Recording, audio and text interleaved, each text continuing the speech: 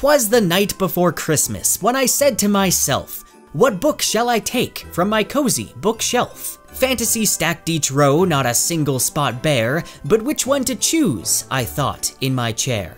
A favorite was the obvious choice, a classic, Lewis, Tolkien, Jordan, or Pratchett. But wait just a minute, this decision is vital. I can only choose 7, it's there, in the title. The Blade itself, Gardens of the Moon, The Shadows of Self, or perhaps Dune. Ah, Rhythm of War, but wait, The Black Prism. Only 7 to recommend for winter escapism. So gather round as I put down A Memory of Light. Happy reading to all. Now to exit, stage right.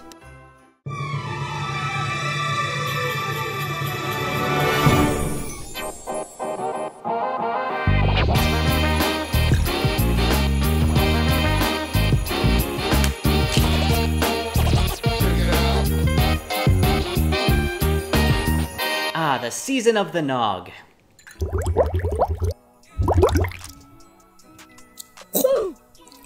Oh, I'm getting a faint hint of salmonella. Well, it's the end of the year again. It's a time of joy and giving. It's at times like this one when you might forget there's a pandemic out there that's mutating into a more powerful form.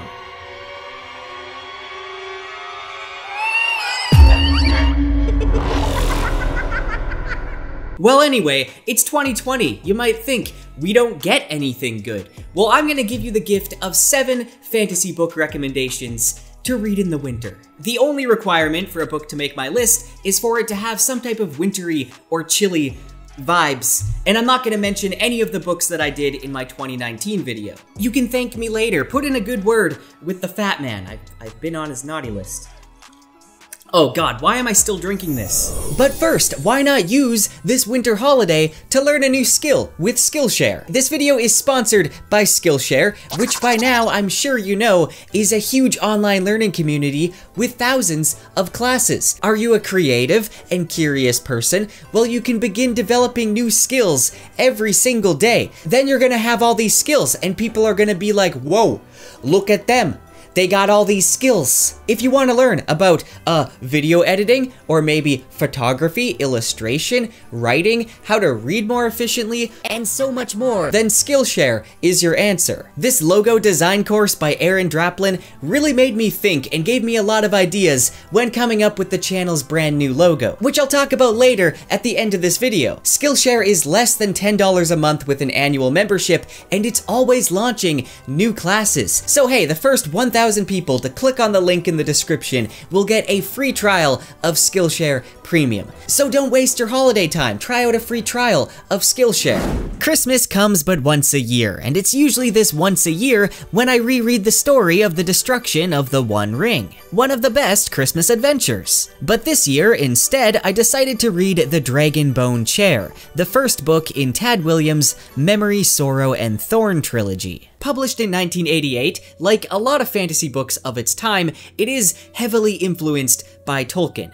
But unlike many fantasy books of the time, it is not a Tolkien imitator. It is very much its own series, and one of my new favorites. Now, it isn't Christmas or winter themed at all, but a lot of it does take place during the winter, which is why I think it's a good book to read around this time of year. We follow Simon Mooncalf, a 14-year-old kitchen boy of Hayholt Castle who often has the tendency to daydream and become distracted. The beginning is just so wholesome as we follow Simon as he wanders around the castle, and we get little hints here and there that Simon is somehow linked to what's going on in the background that eventually forces him to leave the castle. Now, this is a slow burn book. In fact, the pacing kinda reminded me of the first Farseer book, where it takes quite a while for any action to really occur, which makes it difficult for me to talk about without revealing anything because you don't really know what it's about until you're a good few hundred pages into the book. Now, I actually appreciated the slow start because Tad Williams has top-tier writing and he makes a spectacle of his world building, and the world of Osten Ard is one of the more vivid and memorable that I've read in fantasy.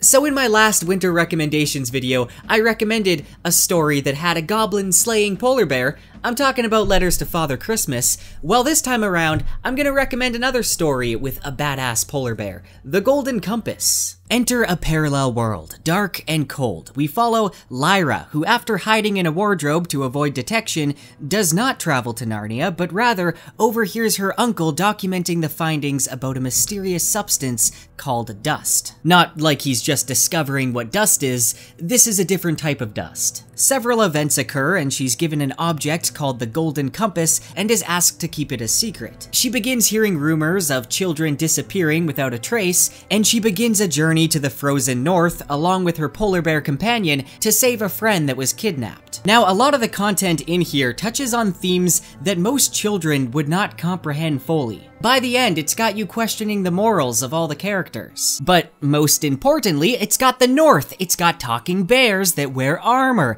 It's got the Northern Lights. What else do you want? Neil Gaiman writes a lot of good books, but there's one odd one that I don't hear talked about that often. Odd and the Frost Giants. This is such a fun children's book that can easily be enjoyed by adults as well. Actually, a lot of his work kind of fits this niche in fantasy where it's enjoyable for both adults and children. Drawing on Norse mythology and heroic folklore, this book tells the story of Odd, a young crippled boy who goes on a quest to end the long winter and save Asgard with the help of 3 animals who are more than they appear. It's a great quick read for the winter. Next is a book by one of the funniest and clever authors that I've read.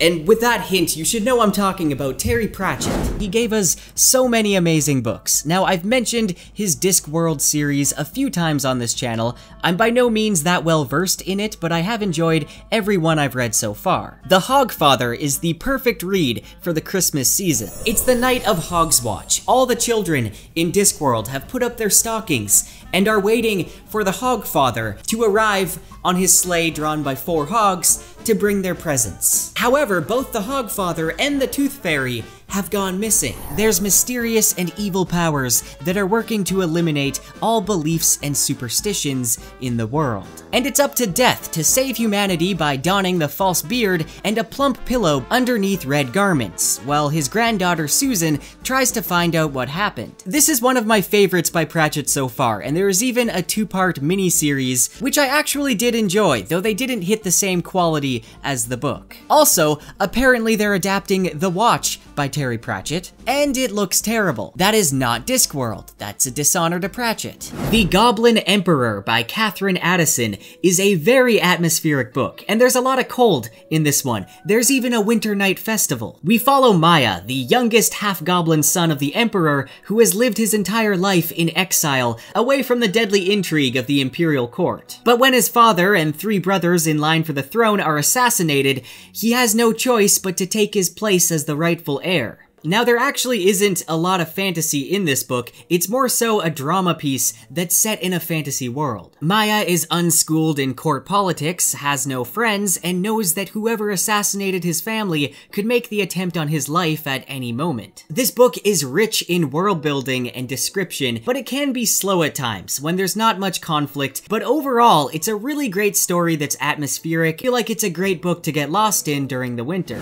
The Snow Queen, the original fairy tale by Hans Christian Andersen. This is one of his longest and most well-known fairy tales, along with the likes of The Little Mermaid, The Princess and the Pea, and The Ugly Duckling. Quite fitting for this video, The Snow Queen is a story told in 7 parts. It follows Gerda's journey as she sets out to search for her friend Kay, who was abducted by the Snow Queen and taken to her frozen palace. There's been many adaptations and movies inspired from this fairy tale, but don't go into it expecting Frozen, because other than snow, they don't have anything else in common. Now, the Snow Queen herself doesn't really have much of a personality, and she hardly ever shows up. But it's her presence that can be felt all throughout the story as a force of nature. This is definitely one you want to read on a snowy day. Spinning Silver by Naomi Novik perfectly captures that frozen, shivery setting. Based on Eastern European folklore, the whole story takes place during the winter. There's a lot of snow, there's a lot of cold. A lot of cold. This is technically a reimagining of the Rumpelstiltskin story, but it is a lot more than just that. We primarily follow Miriam, the daughter of a Jewish moneylender who made some bad decisions, and it's up to Miriam to take over the family business. Eventually, she earns the reputation as someone who can spin silver into gold, which brings her more attention than she bargained for, including the attention of the Stark King, an icy, grim fae creature that's this story's personification of winter. This king promises to make her his queen if she succeeds in turning his stark silver into gold 3 times over, and he'll turn her into ice if she fails. That's real husband material right there. While we do get some other perspectives as well, Miriam is definitely my favorite character, and I feel like this is kind of the perfect book to read in the winter. I recently had a new logo designed by the talented Salvatore Rotolo, who uses a handmade folded pen for more expressive calligraphy. I am really happy with how the logo turned out, and you can now get it on a bunch of merchandise on Teespring, which you'll find on the shelf right below this video, or you can even get it on Redbubble. So if you like what I do on the channel and want to help support it and look good while doing so, you now got the option to purchase some merch if you so choose. So let me know the fantasy books that you would recommend reading in the winter. And if you like this video, maybe give it a like, maybe subscribe and comment, or even share the video. That would mean a lot to me. That's all I want for Christmas, is you to share the video. Merry Christmas, you filthy animal. Fun fact, no milk was wasted in the making of this video. This is tapioca and cornstarch and water. I did waste an egg though. Well, 2 eggs actually. The first one didn't turn out.